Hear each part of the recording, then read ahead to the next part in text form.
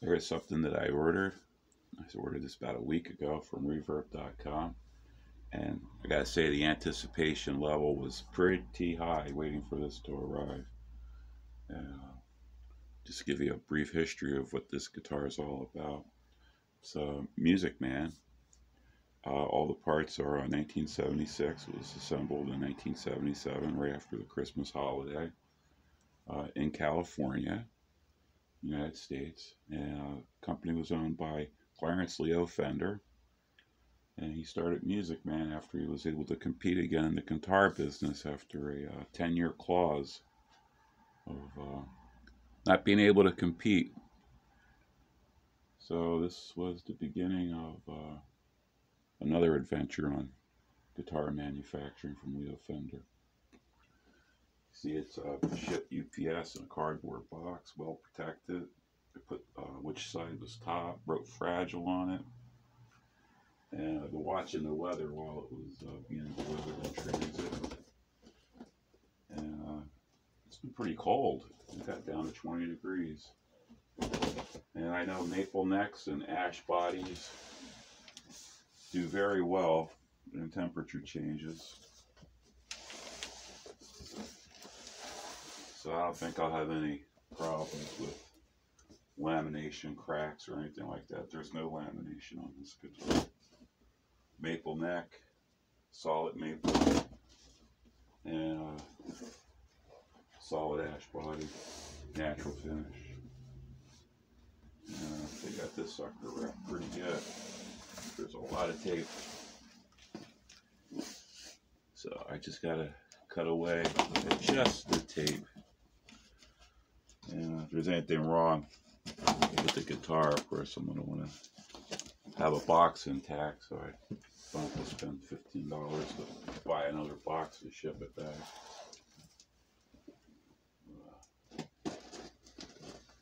Looks like they packed it really good.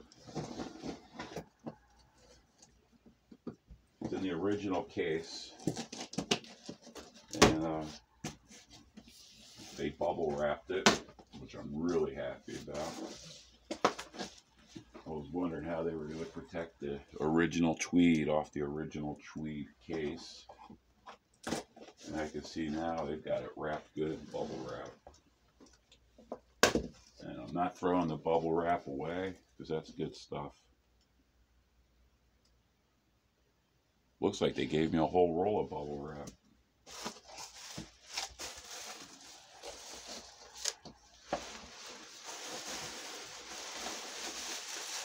They made a bubble wrap pillow for one side. And the leather handle, well, it looks 45 years old. Another roll of bubble wrap for a pillow.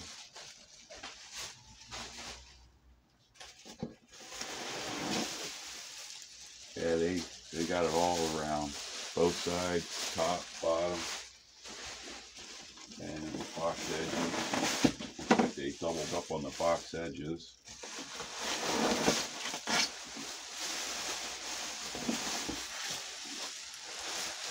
So this guitar in shipment, it actually could have been bounced around and been okay. Really happy about the bubble wrap. And they got the latches taped off so that they don't open up. And that's it. The box is empty. And there's the case. It's not a tweed case, but it is the original case. The other cases that I saw that were similar guitars, not this one, that were for sale, had tweed cases. But this one's a hard shell, not a tweed, but the original case. So, not really let down about it not being a tweed case. It's in great shape. Tweed cases are hard to clean and they're not as water resistant as this nice material here. Nice vinyl. Okay. So now I gotta take this blue masking tape off.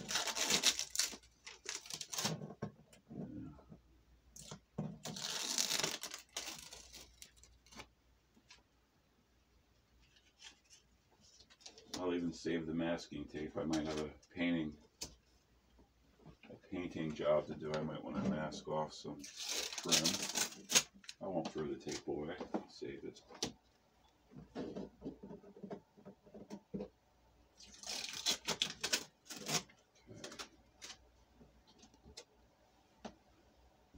Now, will it open or will I need the key to open it? Opens. Opens. Okay, all the latches are now done. And make sure the camera's in view. This is going to be the first time I looked at this guitar ever in real life. And so I got the whole experience right here on video.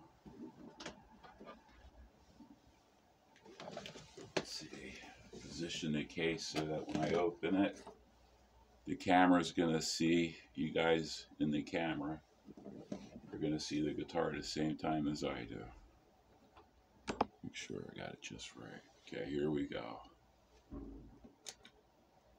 Drum roll. Okay, here it is. I gotta say, this is the holy grail of Lay Down Sally, Wonderful Tonight, I Shot the Sheriff, and just about any other song that Clapton did in a recording studio or live from the years 1977 on to 1981. That was the whole time, the 5 years George Terry was his guitar player. And same guitar, black pickups, lead guitars on little feet. And so there's also Paul's guitar too, which is kind of cool. So it's got the slow hand sound of Lay Down Sally and the spank of Little Feet. It looks very clean. Neck feels very smooth. It does not feel like a guitar that's been sitting for 40 years in a closet. However, it looks like a guitar that's been very rarely played.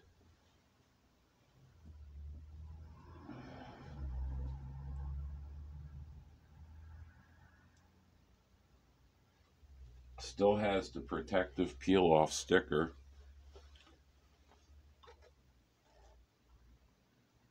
Right from the Music Man factory. And when I first saw this guitar, I'm thinking, wow, they got nice P90s on that guitar. And no, sir. They're humbuckers. And they're not split coil. They got phase switch. And right here is how the phase gets phase in, phase out. And right here, 1 position, 2 position, 1, 2, 3, 4, 4 position chicken head switch, 1, 2, 3, 4. Active electronics, 9-volt battery goes here. And very nice, very nice. I don't know about the intonation, but it has my favorite style of saddles, which is rounded barrels. I have one other guitar that has that kind of a saddle. That being my Steinberger. Every once in a while I have to correctly reset it up when I change strings and readjust the tremolo. But it's got the same kind of rounded barrels as well. I like those because they don't pinch the string, and they're perfect for tremolo guitars. And it does come right back into tune. I was able to balance that floating bridge perfectly the other day. And the intonation, open, it tunes perfect, 12th fret, it tunes perfect, and the 24th fret, it tunes perfect. E string on the 24th fret, just a hair sharp. Perfect at the 12th and perfect open. So the intonation is very good with the rounded barrels. I don't know what the intonation is on this guitar is yet. I haven't checked it. String height to the neck looks perfect just by looking at it. I have the number 1 fret and I have the 22nd fret both pressed, and I do not hear string buzz, and I do not see a wide gap anywheres. What I do see is 1/32 of an inch of light between every fret all the way down. So this guitar was manufactured pretty much perfect. I gotta say, I've had 2 U.S. made Fenders, Lead 2, and a Stratocaster, and so far, I gotta say this is equal, if not superior, in setup. This is the oldest guitar I think I've purchased. I don't hear fret buzz on any of the strings. And I'm holding the 22nd fret with my thumb, and I'm holding the number 1 fret with my finger. And I'm using my middle finger to pluck the string. And I'm getting the same 1/32 gap. So even the barrel heights are damn near perfect to the radius of the neck. I didn't do that to the Steinberger yet. That's next on the list. And the Steinberger, I got two hex nut keys, one on each side, just like this one.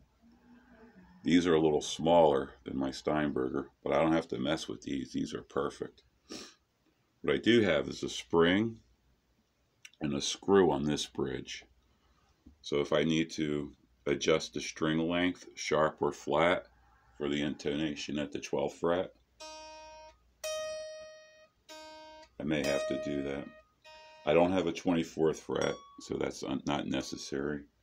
However, I will make sure that I have my 22nd fret open D, my 22nd fret D. It's going to be right on the 440 hertz of tuning. So we got E, F, G, A, B, C, D. My 24th fret's the last one, the 24th's E. So I was just able to go octave to octave to octave. Another way to check the intonation, if you don't have a tuner, if I can make it ring right on top of the fret, and it's the same exact tone as when I put my finger on the 12th fret, and I cannot hear the difference, it's a great way to check. But the tuners don't lie. And of course, if they're a little sharp, you got to make the string length longer. So you loosen the string to take tension off the screw, and you turn the screw to bring the barrel towards the bridge to give more string length. That'll flatten the tone. And if it's flat and you need to sharp the tone, you have to make the string length shorter. Same thing applies. Loosen the string to take pressure off the screw and wind out the screw and let the spring move the saddle just enough until it's flat enough. Until it's sharp enough to be perfect tune all the way along all your frets. So the string length, once you get past the open frets, just needs to be adjusted so that you have the intonation at the 12th and the 22nd fret on this guitar. I'll be checking that out later, but there it is. There's the guitar. There's everything I know about it. Oh, one last thing. Blue jeans were very popular in the 70s, and this guitar was mostly played standing up because there's no blue jean rash where it would be on someone's knee while they were sitting. But right here, right at the pocket, so whoever played this guitar kept it right down to their hip when they played it, which is fairly comfortable for a heavy guitar. But there it is, the blue jean rash from the denim blue jeans of the 70s. That was kind of nice. And not a bad guitar at all. We do have the nitro cellulite finish cracks, but nothing too bad. It's never been dropped. Nothing major. Yeah, everything's looking really well on this guitar. Very well built.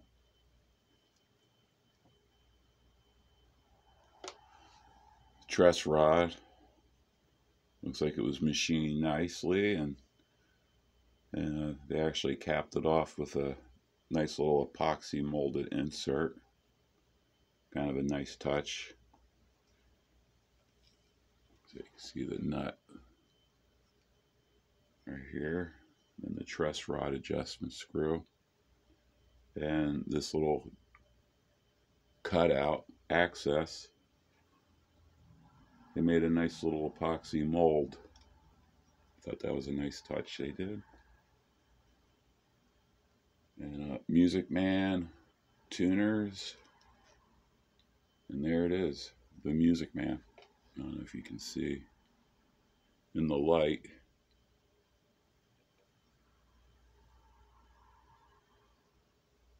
Just the small lines from where the finish aged and has its little hairline cracks.